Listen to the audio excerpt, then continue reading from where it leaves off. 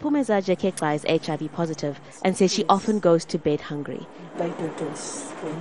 She's one of millions of people in South Africa cutting back on meal portions and how often they feed their children. We ask, Mommy, I want your food because you're very hungry. I say, I can't do otherwise because I got no food there. More than 60% of South Africans live in urban areas.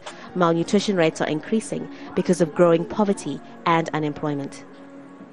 We know that households spend an awful lot of money on food. The poorest third of our households were spending more than half of their income on food. And when you start to factor in things like the rising fuel prices, rising electricity prices, rising paraffin prices, more and more households are struggling to access enough.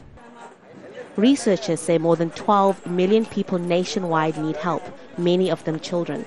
This despite South Africa having a well-developed agricultural sector. The problem is access to adequate nutrition, not the availability of food. But fresh, healthy food is often too expensive for the poor to afford. Redistributing food that's reached its sell-by date, but not its use-by date, is one way of feeding the hungry. This is whatever supermarkets and wholesalers couldn't sell and would otherwise have thrown away. But not enough is being brought in. We are helping about 400,000 people, so that's a nice number. To think that we are feeding 400,000 people with food that would otherwise be destined for landfill is extraordinary.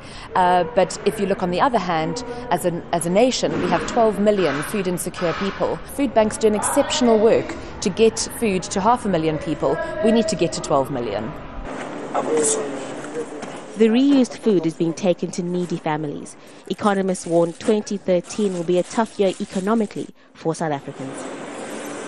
Haru Matasa, Al Jazeera, Cape Town.